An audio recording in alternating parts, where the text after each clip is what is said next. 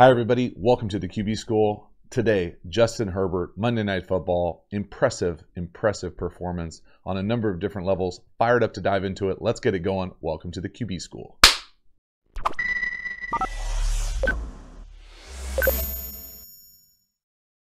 So this video is a small sample size of what will be dropped this week for the Quarterback School Patreon community. If you want the entire video, really exactly what it's like to be in an NFL quarterback room. We go through the details, pass protection, run game, routes, quarterback, defense, lots of details over there. Hop over to the Quarterback School Patreon community. I will put links in the corner of this video. The link is in the description as well. I appreciate the support. Get over there. Usually 3 to 4 videos a month.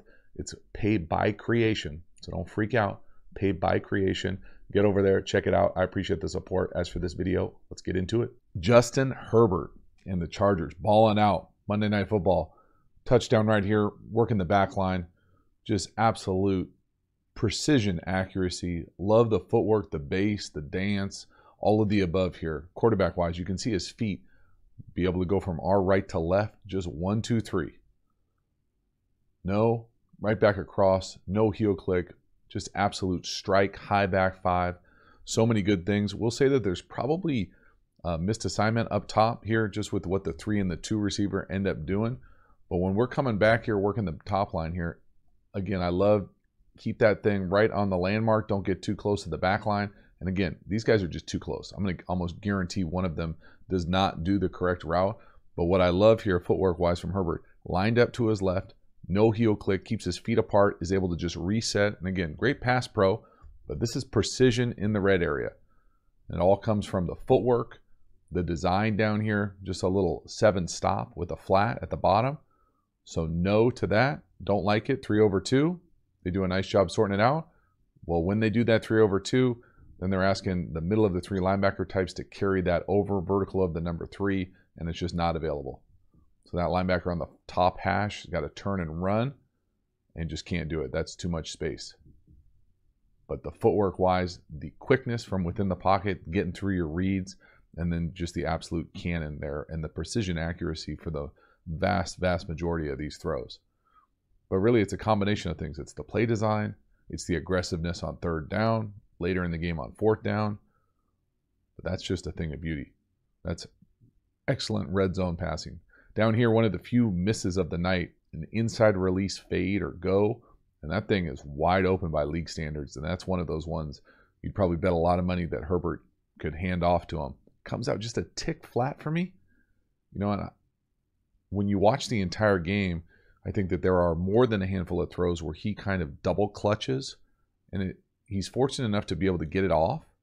But for me, for whatever reason, it looks like he hits that back foot and just isn't quite in rhythm. Now, it's one thing to set and kind of pause at the top of your drop to give a guy a chance to win on a press, and that might be what he's doing here. But over the course of the entire game, there's at least, I can think of 3 plays where he double clutches, and it's just, to me, they're just not quite synced up yet. And that's really got to be scary to most people, unless you're a Charger fan.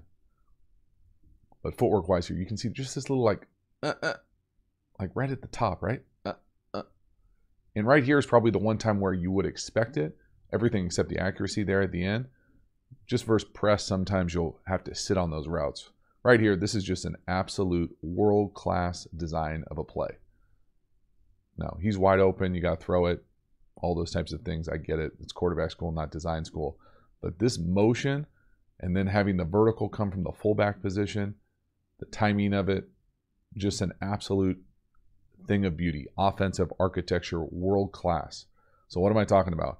Well, they're in this kind of what I'm going to call 12 personnel I slot look a lot. So we've got I backs. We're in a variation of slot. We're going to motion across. And we're going to really hit this thing almost like a jet or fly sweep motion. Well, what this does when you're in man coverage here is now we are going to bump this down. So you go from, if you're this player, you go from having man out here on one of these wide receiver types, extended eligibles, to now he goes in motion. You got to know the motion adjustments.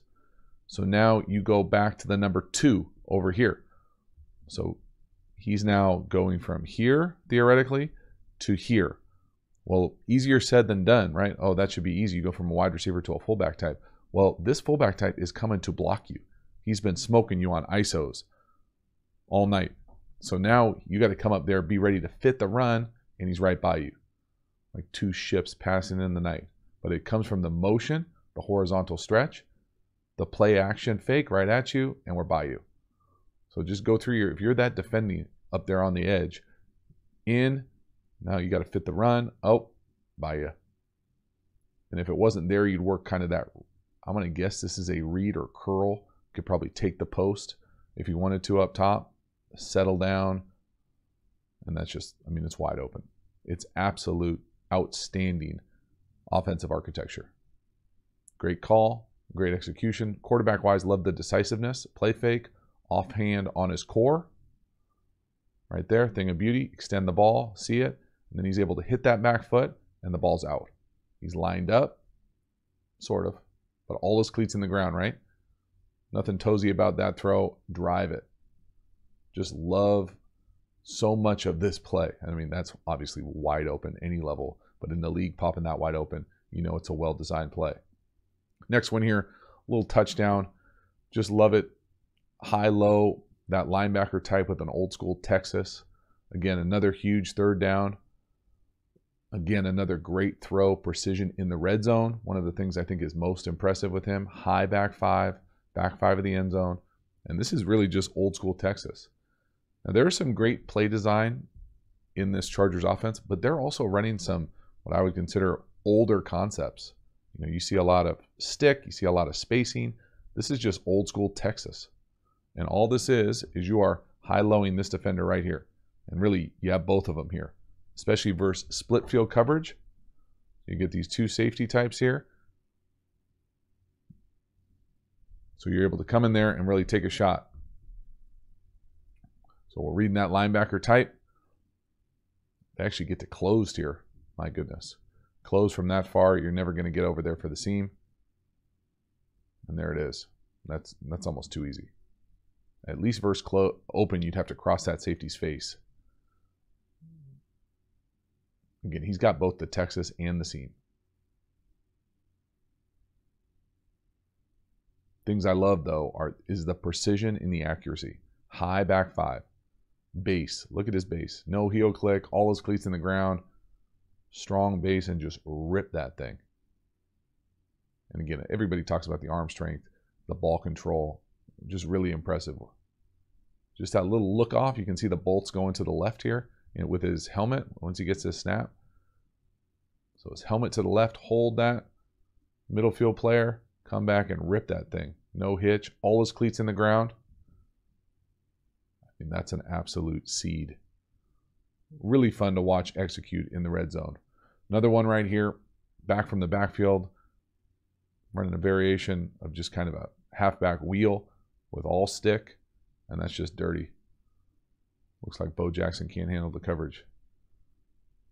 And again, the touch on so many of these, except for that one miss, you know, the rest of them are just beautiful. Right here, this is almost, to me, kind of a poorly run route down here at the bottom. Normally, this is more of a rub route. So here, to me, he just comes up and runs like a stick. I think we run some variation of spacing on the backside, and we get that wheel down the sideline. Normally, this route, and I would say this route executed at a high level, is trying to pick whoever they think has this back on the wheel. So, I mean, it's, you know, this is just the back beating him down the field. But I think it could be even better with a rub. Now, maybe he thought the guy, that linebacker type, was blitzing when he walked up to the line of scrimmage. But a linebacker up in the line of scrimmage area trying to fake blitz or green dog is going to really struggle with this route, obviously. Captain Obvious with me. Sweet irony, running up the tunnel, beating Bo Jackson on the coverage. Just beautiful touch, though. I can't tell you, that throw is not easy. It's firm, but there's touch, and it's right in the bucket. Love it. Last one here, just a massive 4th and 2, middle of the field. We're going to get a little rub to the number 3 up top on the wheel. Just a beautiful ball, great catch. This is, again, a combination of great touch, precision accuracy, but really a well-designed play. To me, when we get back to the wide, we can see This is really just a version of mesh with a running back wheel. I think normally it's run with a running back wheel from the backfield, but here we're going to run it from the number 3 receiver. So what am I talking about? This is where the ball goes, right? So we're going to be able to come out here, and he's going to come up here and get into this wheel area. Well, what am I talking about with mesh? First thing here is we're going to get this shorty motion. So he's going to come down here, and we're running. To me, this is mesh. This and this is the bones of mesh. You add this kind of deep hook over, and that looks like mesh. If I just drew up this, just about any coach in America, anybody who follows ball is going to identify that as mesh. Now they end up doing 6-person protection, so they block it up. And then normally this guy from the backfield, running back, is running the wheel, pushing outside. Well, now they just line him up, use their tight end here. He comes up, he's able to use that first mesh runner right here, coming in here as a pick and widen like that. So you get to do it to the field. You get to do it to a guy who's maybe a little bit more adept at catching balls down the field. Just a really well-designed play with the short motion. He comes in for the rub, really short shift. There's that rub where he's got that linebacker type over the number 3. He's got to go under, but then you got to make a perfect throw. And it's also 4th and 2. So you're going to take shots like this on 4th and 2, get hookups. It's a good thing. Just really a thing of beauty, the combination of play design, aggressiveness on 4th down, and then the precision with the accuracy. It's just all over. It saturates the film. Fun to watch. So that is a wrap. Justin Herbert really putting on a special performance. The accuracy and the precision of it, really fun to watch. Kind of, elite beyond his years is really kind of the best way that I can sum it up. Fun to watch, fun to break down. Love to see some of the scheme that they're doing too, kind of mixing some old stuff with some new stuff. Fun to see. So if you want to see the entire video, again, hop over to the Quarterback School Patreon community. As always, I appreciate the support. Have a good one. See you next time.